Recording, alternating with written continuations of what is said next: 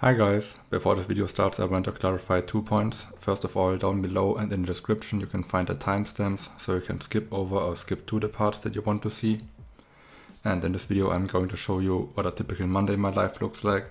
I'm going to show you what I do before work, during work and afterwards. I'm going to show you the tasks that I'm doing and what is expected of me. And at the end of the video I'm going to give you my opinion on the pros and cons of these jobs as well as a quick summary. Second, my official job title right now is Junior Business Intelligence Analyst. And I know some people might be asking now, hey, it's been 3 years. After 3 years you should be a Senior Business Intelligence Director, Customer Experience RPA Automation Consultant Engineer with 10 people working under you. Yeah, you. So in the video I'm going to explain why I'm still a junior and what I need to be not a junior anymore, and also why I wrote RPA Developer. Just like any other hustler, my day starts extremely early at 7:50 a.m.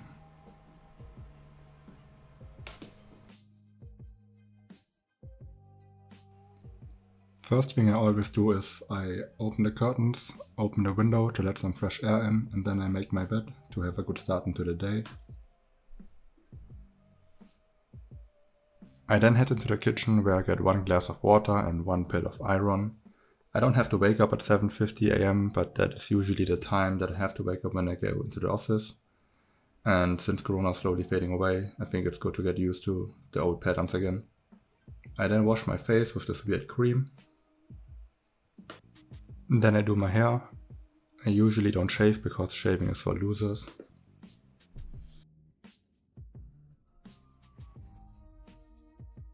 After that I start my laptop. I don't have to start it, it's usually 9 a.m. that I start working, but if I start my laptop early, it's also easier to fix any emergencies that are there, and it's also not that stressful for me. I currently only have 2 screens, which is kind of a problem because my productivity is only 66% compared to 3 screens. After that I get dressed and eat my breakfast, which consists of 4 eggs. And a tasty vegan protein shake, which reminds me of vomit, which is good because afterwards they really can't get much worse. And I also check my phone.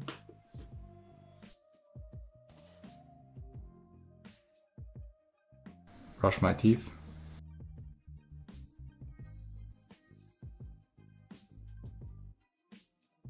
So at 9 a.m. work starts. First 2 things I see are Outlook and Teams. I check for emergencies, and then afterwards I check business objects to see if there are any failed instances, and also check Orchestrator to see if the bot has run through normally. So now for the goals and expectations of my job. I'm pretty sure the BI analyst in most companies is pretty similar, just different tools that they are using. And in my case I have a tool called Workday, which is an HR tool where you have all your personal data entered into it, including the goals. And the goal setting in my company is for 6 months, for a time span of 6 months. And after 6 months you basically sit down together with your boss and see how far you've come. And I think that concept is pretty good because you have all of your goals clearly defined and you know what you have to work on and what is expected of you and what is not expected of you. And after that 6 months you can see how far you've come, and you can also see how far you've come in the years before and what is expected of you in the next coming 6 months. So my first goal is to manage the BO enterprise platform, which is basically an ongoing task, and I have to take care of everything that's going on in there, the reports, the data of the reports. I have to check for new patches, updates. I have to manage the user access. I have to clean up regularly. And this is also where the pain point comes in of how I get rid of my junior title. So currently my company is fusing with another company, and that's why the updates are on hold. But the update is also the last task I need to perform so I can get rid of the junior in my name. Goal number 2 is to manage the help desk system, which is basically like our ticket system. Whenever a ticket is being entered into our category, I have to look at it and then assign it to the right person, which is oftentimes just me. And I have to do it all in a timely manner. Timely means that nobody is complaining before I finish the task and no business critical processes are being disturbed by it. So goal number 3 is to support the company fusion that I mentioned earlier, which could be something like reviewing all the reports that we have and compare them against the reports of the other company to see which reports we can replace and which ones are unique and which ones we need, and how they do it with their tools and how we do it with our tools. Goal number 4 is to support the application board, which includes tasks like supporting the Tableau reports, taking care of the OLAP cubes in Visual Studio and Excel, cleaning up the Webby reports in BO, and also reducing the Crystal reports in BO. Now this is a very high level view and it would take a bit of time to go into detail, but I made another video about that and I will put it in the info box so you can check it out if you're interested. Goal number 5 is to support a data migration from our old server to a new server, and that could include tasks for me like redesigning the universe or reports that are impacted because of the data movement.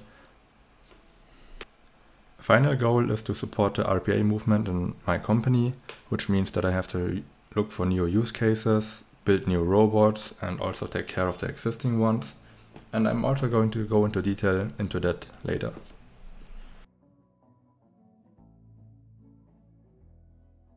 Around 10:30 I start entering the task I did last week into Polarion, our project management tool.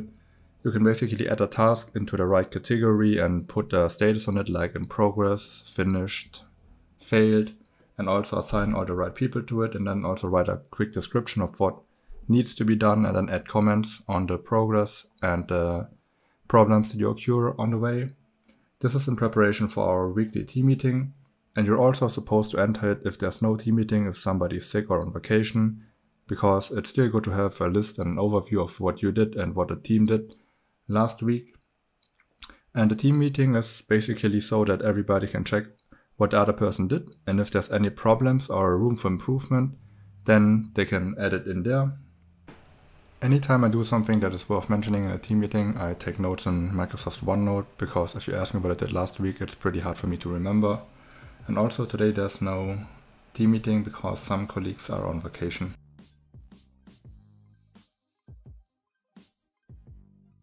Lunchtime starts around 12. The team meeting usually takes a bit longer than 12, but if I have the chance, I try to leave earlier so I can avoid the rush hour. I don't like waiting in queue for a long time. Now for lunch, most of my colleagues would go to the restaurant, and I also tried doing that, but I don't think the food is that healthy and it can also get quite expensive. Also, sitting for a long time is not healthy for you. That's why I try to move a lot. I take the stairs, I take the bike, and I try to avoid the elevator as much as possible.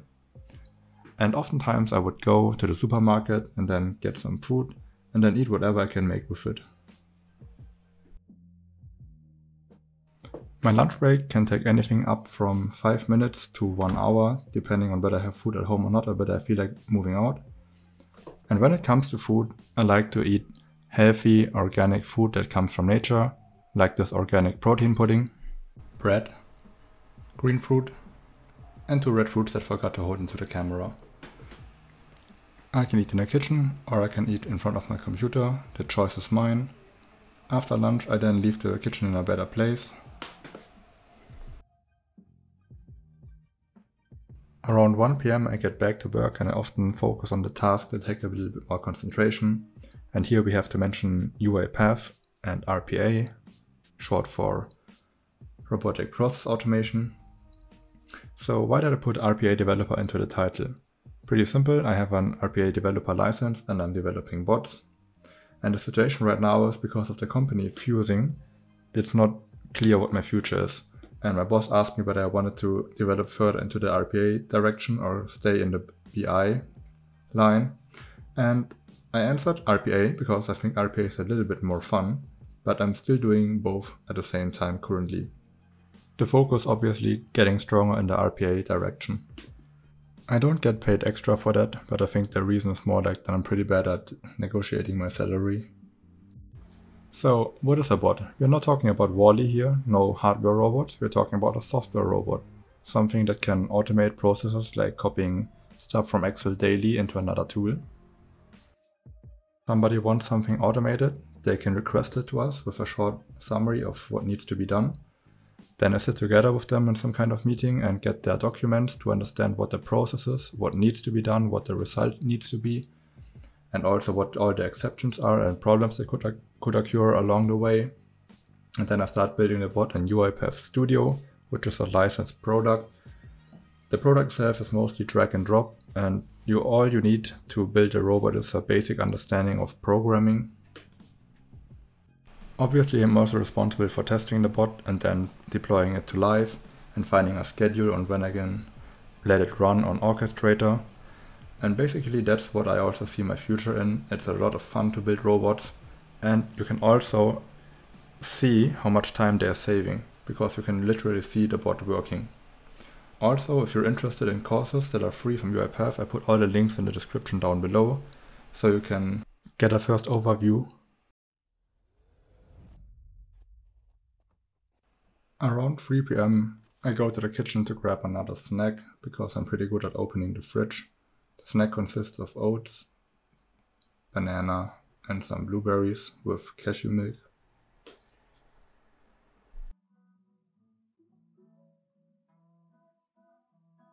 I then continue work normally in front of the computer because this is not lunch. My calendar is also not stuffed with meetings because I don't like them. I think most of the meetings could also be done in an email or in a short call. And also a lot of my tasks require me to be flexible and also available on the spot and not under a fixed time.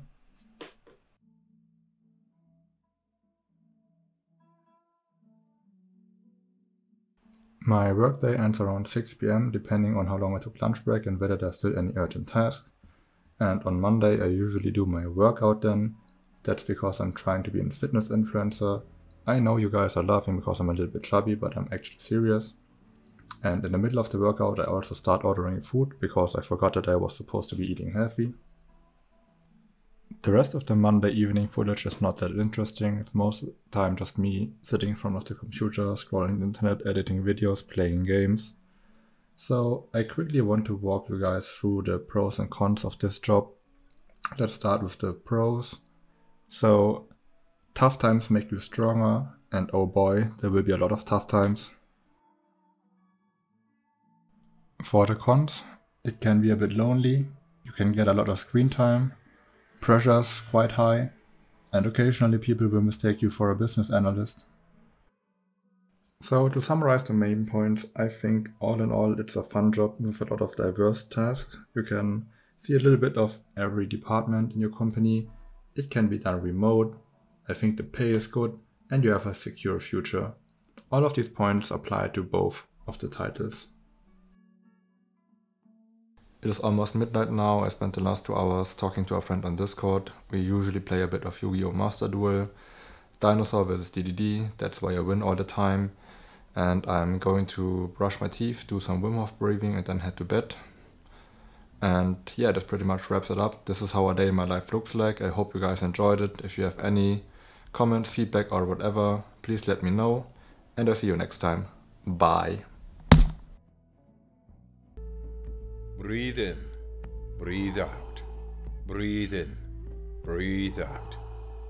Just go with the flow of the breath.